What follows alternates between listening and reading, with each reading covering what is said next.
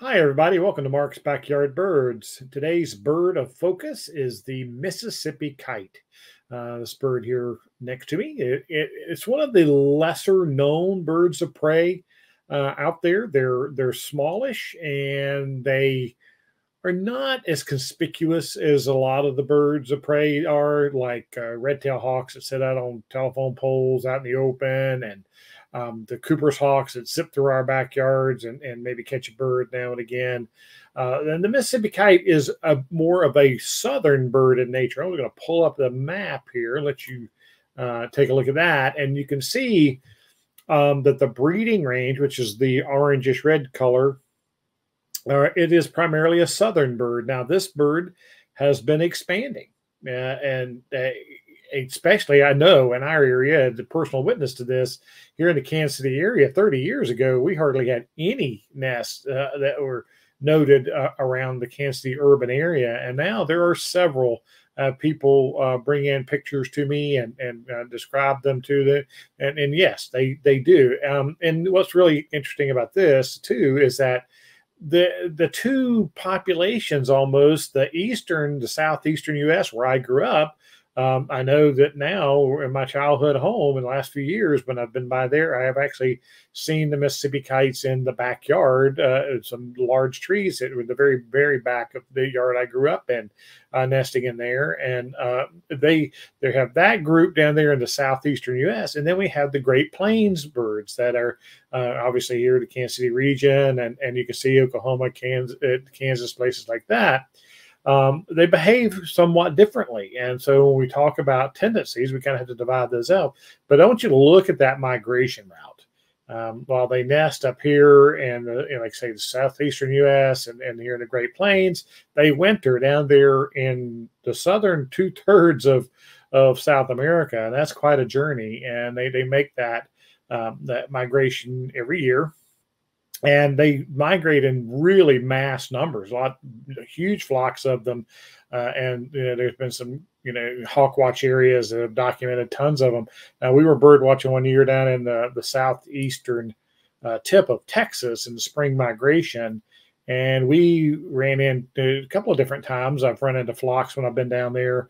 The one we ran into one year had a group of people down there, and the Mississippi kites came flying really low over the park we were at, and we could see them. And there were dozens upon dozens of these birds just cycling by and swooping up insects. And yes, while they're birds of prey, and they will eat things like snakes, and they'll even walk around in water. They're wide diet, but believe me, the bulk of their diet is insects, and they are commonly known as a cicada specialist. They actually do really well in years with cicadas, and I know you people in the eastern part of the U.S. are saying, "Boy, they're going to have a lot of babies this year. They're going to be healthy to survive." But they are incredible birds. What I love watching them do is they tend to fly really low over the tops of trees, and you'll see them real quickly go down and snatch up at the top of a tree. And when they fly away, they may have some leaves in their talons, and you'll see them bend over and they'll get the cicada or whatever insects they caught, and then they'll let go, and the leaves will flutter down from their talons, and they'll eat the food in flight, which is really cool. They are one of the great insectivores that help us out in nature. So, like I said, they behave differently. Now, this is a classic flight profile. This is a juvenile bird. You can tell from that original bird I threw up, and I'll throw a picture back up here for another adult. But this is a juvenile bird. But this is the best shot I had of them, and that shows that flight profile. They're fairly long-tailed, which, of course, I've talked many times about how the tail is the rudder on the birds, so that makes them very maneuverable when they have a long tail. But they also have more falcon-like wings. They have very sharp, pointed wingtips, not quite as exaggerated as falcons, but they are very maneuverable birds, masters of flight. And when I talked about back to that, the eastern population and the western population is acting a little bit differently. In the southeastern U.S., they tend to be more solitary with their nesting, and they use really old growth bottomwood hardwoods and on water in those areas, and the swamps of southeastern North Carolina, where I grew up, and the southeastern U.S.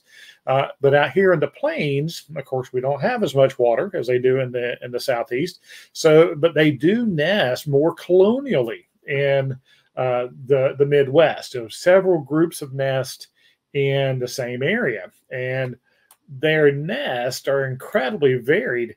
They here's an example that is likely an old squirrel's nest they have built on top of. Now they're one, most birds don't use a lot of leaves, but kites will do that, and they'll also use Spanish moss for people in the southeast and that in their nest. But they tend to use lots of sticks.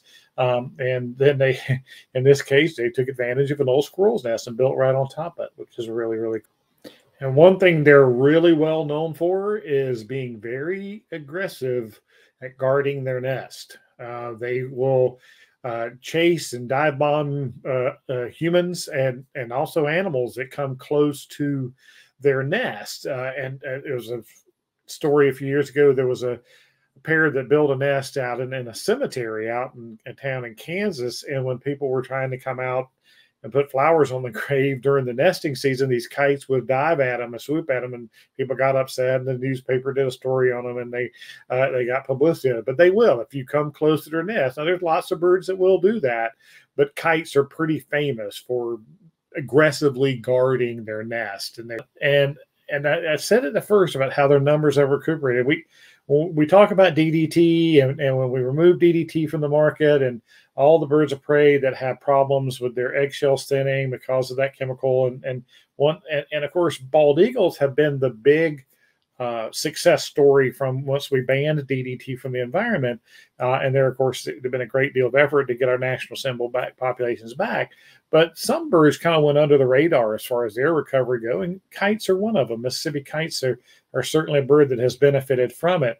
And when we talk about where they belong, the Mississippi kites are hawks. They're in a big group. It includes hawks and eagles, and harriers.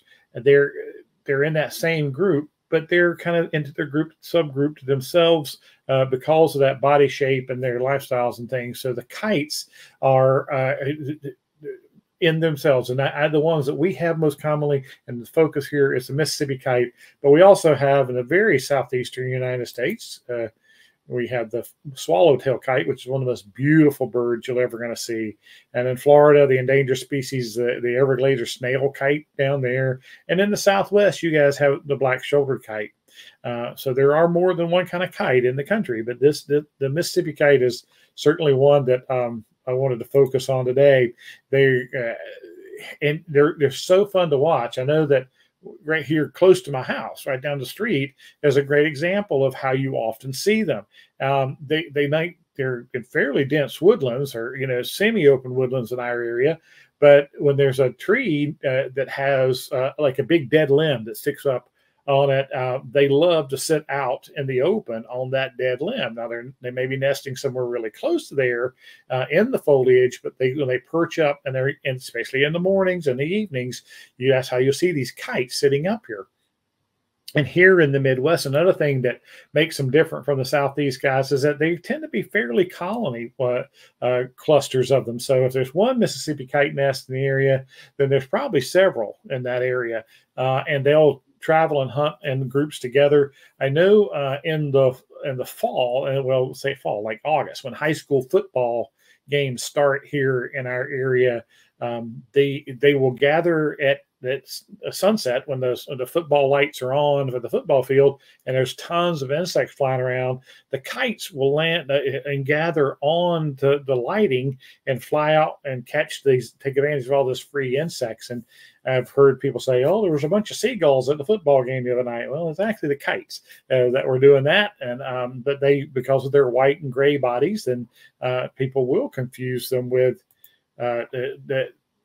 a seagull. Just remember, no such thing as a seagull. They're all gulls.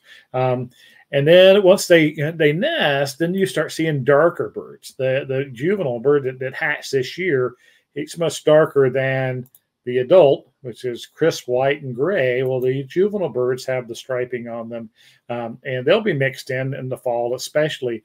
And if you're really lucky, like one of my customers, I know this picture's hard to see because it was taken away out of it, but that is actually a Mississippi kite in her bird bath in her backyard. That's not very far from the store here in Kansas City, and they come, and she said she sees them, 2 and 3, 4 times, and they come in and land, and they nest somewhere close by there. So the Mississippi kite is a wonderful bird, a very unique shape, a very helpful bird to our environment. It's unique, and it kind of is hunting and its place among nature. So be on the lookout for them. They're wonderful birds, and if you do have them, definitely enjoy them.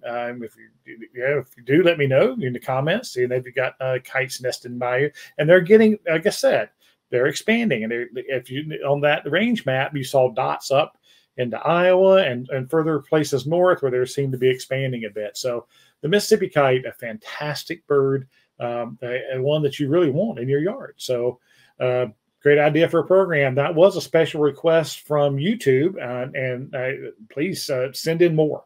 We want to talk about what you want us to talk about, and this is a bird of summer here. Great time to talk about them. So thanks for that idea. Give us a like, give us a share. If you haven't yet, please subscribe. Until then, come on, let's talk birds.